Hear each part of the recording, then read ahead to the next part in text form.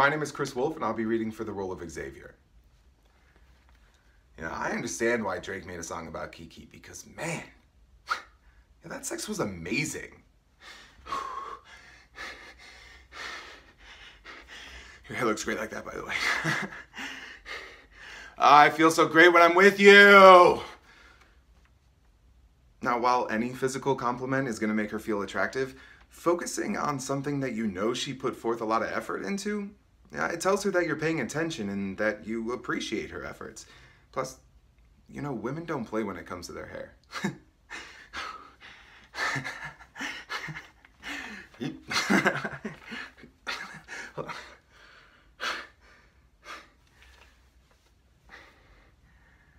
I love the way you taste.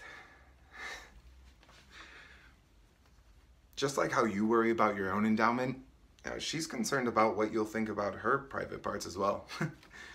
Now, did I really dance while I was having sex with her? Yeah, I did. And she loved it. All right, for men, it's just like women. We all need to feel appreciated and feel special. I, for one, believe that it's a human thing. It's okay to over-compliment and over-appreciate. But let's talk about me. Body positivity. All right, it's a social movement rooted in the belief that all human beings should have a positive body image while challenging the ways in which society presents and views the physical body.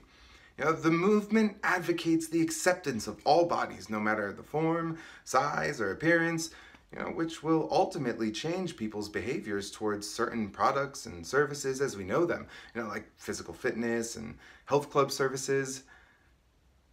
I haven't been to the gym in a minute. But the movement sets forth the notion that, beauty is a construct of society and poses that this construct should not infringe upon one's ability to feel confidence or self-worth. And yeah. Well, I am a victim of that construct.